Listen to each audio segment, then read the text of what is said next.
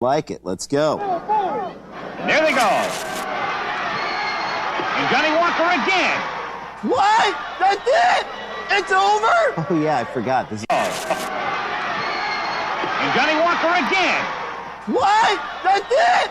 It's over? Oh, yeah, I forgot. This is really short. Come on, Rand. Now I'm going to be up all week. Okay, relax. We'll find you a rave to go to after this. All right, but I want glow sticks. I've got them. Here in Petaluma, a man who won during his time 4 wrestling championships, and a man who in 1950 held his breath for 14 days straight, won the Mr. America title. Just recently, Al, I broke a world's record. I broke Jack LaLanne's world's record of handstand dips. Okay, Jimmy. Which all right. He did 35. No need to talk so loud. That's what microphones are there for. Ago, I did 51 at the age of 52, which I'm kind of proud of handstand dips. I'd say you're more than proud of that, Jimmy.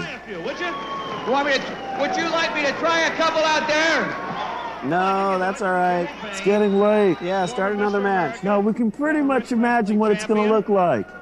Handstand dips, world record holder. Come on, you can do it. All right. Let's count along. Let's 1,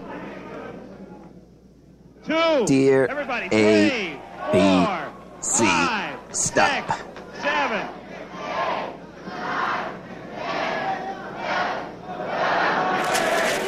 I feel like I'm watching someone's uncle do the hora at a wedding. You know he's going to pull something. 24,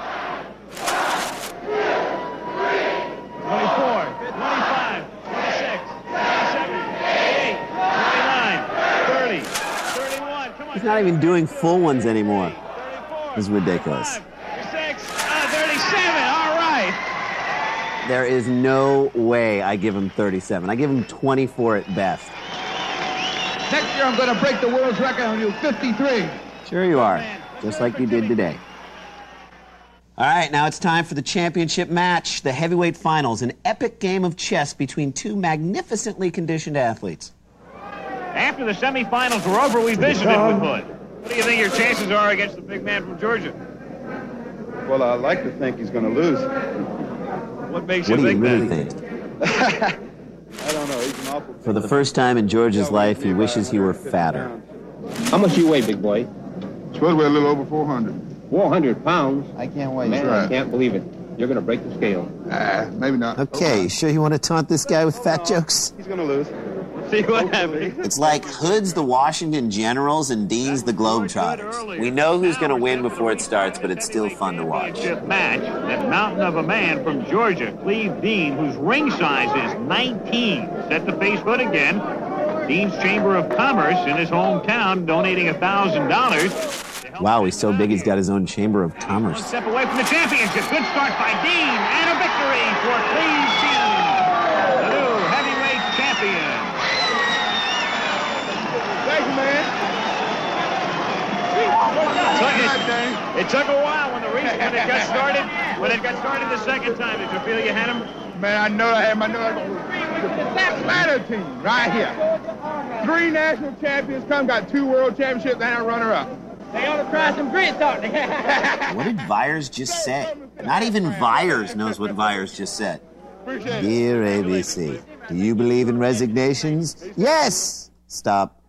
True story. Cleve Dean was supposed to be Sylvester Stallone's final opponent in the movie Over the Top, but the producers replaced him at the last minute, saying it would be too unrealistic to have Stallone beat him. Oh, okay, so it's not believable that Stallone could beat Dean in an arm wrestling match, but it is believable that Stallone could win custody of his son just by winning an arm wrestling match, and that his son could learn to drive a tractor trailer in 5 minutes. Oh, makes sense. All right, we'll be back with the final event in our Wide World Potpourri, and I gotta tell you, this will blow your mind, so stay with us.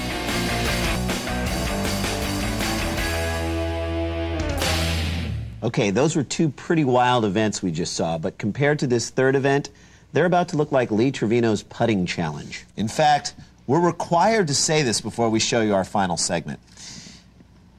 Those of you with asthma, diabetes, or heart problems, those of you who are pregnant or are having unprotected sex, you might want to avert your eyes. And with that, we give you ice boat racing. White lake, white sails, white sky. What color do you think the graphics should be? Buddy Melgus in the Mickey Finn was in first place. Bill Matson of Madison, Wisconsin in the Honey Bucket was Hey, that's second. Honey Bucket 5 to you, punk. Wayne, Illinois was third in the hot stuff. And the A-boats now are getting into position for our next race. And perhaps here's one of our champions of the future. Here's Danny Bierman. That's Danny Bierman. He's thin as a rail. Lake, Wisconsin, who's made this ice boat all by himself. I'm going to bet Danny has no He's got ice friends. skates for runners on this one. And probably will be one of our future champions in one of these big boats. And he's certainly got a large contingent of fans out here watching him today. And there he goes, sailing his way into therapy. 10 and a half, and they're going to be underway. We've got light variable wind, but as soon as these big sails... Light variable wind? Since when is an ice storm light? How fast they can go. I'm glad the boats have distinguishing marks. It should be easy to tell who's who. Well, don't worry. If you lose track, the white graphics will come up and straighten everything out. Waiting for these big fellows to move out across this course. Wait, why are these guys going in that direction? Guys, it's the other way. It's the other way. They can't hear you through the light variable wind. Deuce is moving right away from the Flying Dutchman. She's got a very high rig, and she's catching... I hope the white sail wins. High. Going right by the Dutchman. Notice that strapping on there. The Deuce had its backbone broken, and that's the reason you see some of the windings on the ribbing. What's happening? I don't know. Where are the other 5 boats? I don't know. What's he saying? I don't know. Where exactly are they on the lake? I don't know. Is there a course they have to follow? I don't know. How do you win this thing? I don't know. Now over on the starboard tack. Come on, melt. Come on, melt. This is the lamest IMAX movie ever. Onto the lake and onto the course. The ball is underway, getting a nice burst in here. Okay, are those people's cars parked right on the ice? I mean, can you imagine that happening in any other sport? Okay, why don't you just park anywhere to the right side of the third baseline and, leave the keys. Followed by the Fritz, who is now in second place, and Ferdinand, here she comes, making a nice turn there, going around in third place. Okay, don't you hate it when you go to do a little pickup ice boat sailing and the whole lake is just filled up with the race and you got to do that whole who's got next and then, you need one. Then you got to go skins and you have to guard that really tall boat who was ice boat racing in college. I mean, I'm sure it was like D3, but still, it's like he's better than anyone you ice boat raced against in high school. And then he's calling all that cheap stuff like over and back. I haven't seen this much white since the Celtics parade in '84. Even the people who cared enough to go out there don't even know what the hell's going on. I can't take it anymore. Turn it off. Well, that's going to do it for our show today. We saw a little cliff diving, a little wrist wrestling, and some ice boat racing. 3 events that on the surface appear to be completely unrelated. However, we believe these 3 events do have a common element. They each featured someone tangential to the action of the competition who promised amazing things, but in the end, completely disappointed everyone.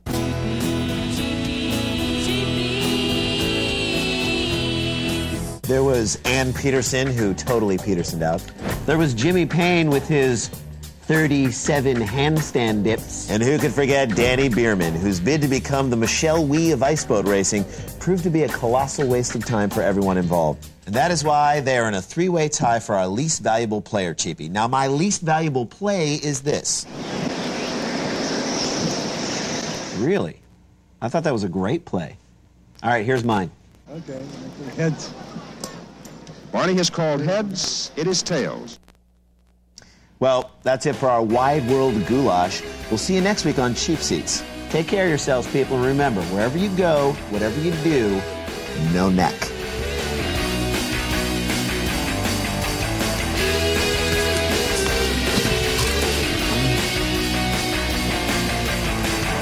Sunday.